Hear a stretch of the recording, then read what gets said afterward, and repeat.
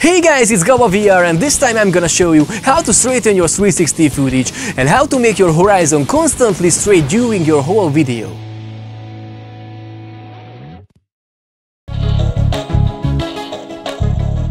Looking at these videos, maybe everything seems fine until you start panning around. Then you can feel that they behave a little bit strange.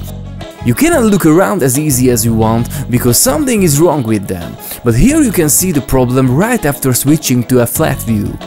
As you can see, the stabilization itself is quite okay, but the horizon line is a little bit twisted. That's why the whole video behaves weird in 360, as the main directions are shifted. If you want to look right, you will turn the video right, but it's not the real direction in the virtual space. I hope you know what I mean. You won't see such things in my 360 videos on this channel, but unfortunately I meet this problem a lot of times in several Facebook groups when people just upload their raw footages shot with Misfire, Theta or GoPro Fusion, and I think it ruins the whole VR experience because you can't look around perfectly, even more it's quite disturbing. Anyway, if you are interested about this content I create, check out my 360 travel vlog. Now I have a series about Lisbon you can find in the right top corner. Previously I published my videos with English subtitles, but now I create English-speaking versions too. I dub the whole videos, so sometimes when I'm talking to a camera like this time, you can hear the original audio in the background overdubbed in English. But the narrative parts are totally replaced, so if you are interested about my 360 contents, check out my Portugal vlog in English or this playlist with all of my 360 videos in various topics. But now let's jump into it and let's see how to straighten 360 videos on a computer. It doesn't matter if it's a PC or a Mac, because I'm working with Adobe Premiere. In one of my previous tutorials I showed you how to insert titles into the 360 space using one of the VR plugins come with the latest Premiere CC version. And now we're gonna use another one.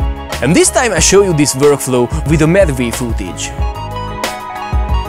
So starting at the beginning, I stitch my video. I use the latest Misfire camera software because somehow it does a better job than the Madventure 360. Madventure 360 creates such a weird stitch line in the middle of the front lens, but Misfire camera app doesn't. Each time I make sure that gyro calibration is on, and that's all. The basic stitching workflow makes the footage smooth, but the funny part is that none of these videos are aligned well. I don't know how. Let me show you a funny example. In this video you can see one of the simplest situations you could imagine. I just put the camera on a horizontal surface. It's actually a couch. I press the record button before putting the camera down and it confuses the whole system.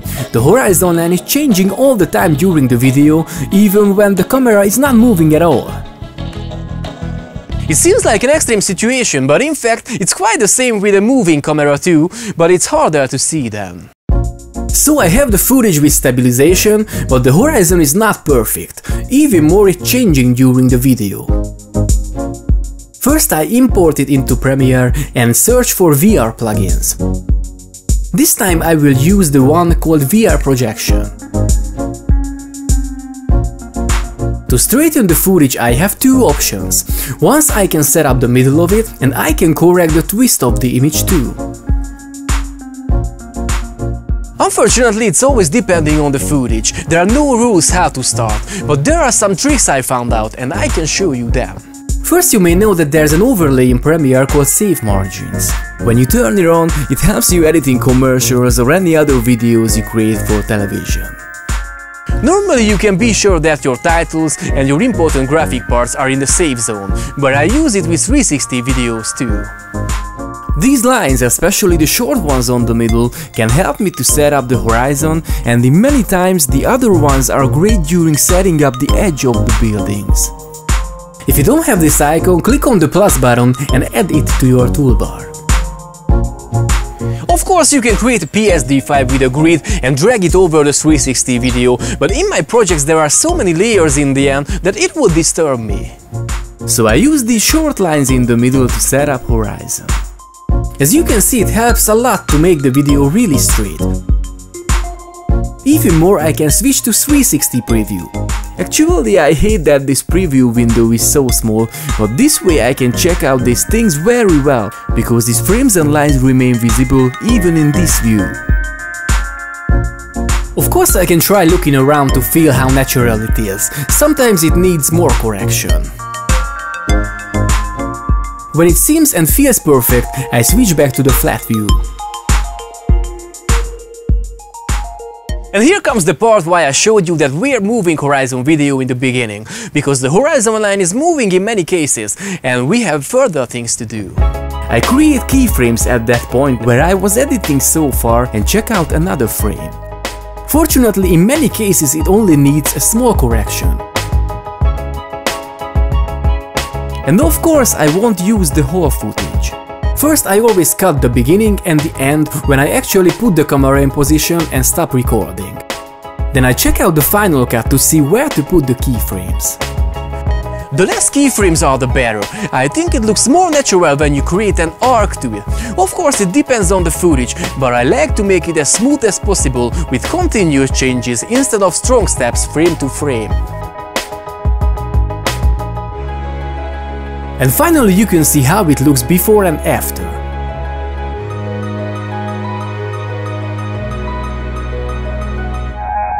And how this weird footage looks before and after.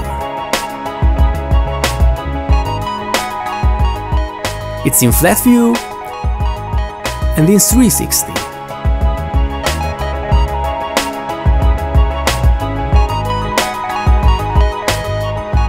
And finally there is one more thing. As you can see, I have a third option with this VR plugin I haven't used yet. I use it to set up a starting viewpoint and match the further videos to it during cutting.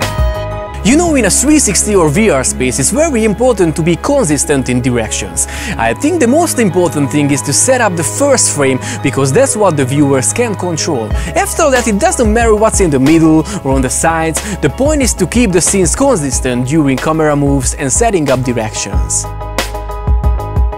I think the easiest way to do this is to create a fade. In the middle of the fade you can see both images up on each other. So when your opening scene is okay, you can match the next one to it, and so on. That's how I go through the whole video to match all the scenes. And that's all. I have straight horizons all over the video and all the scenes are matching.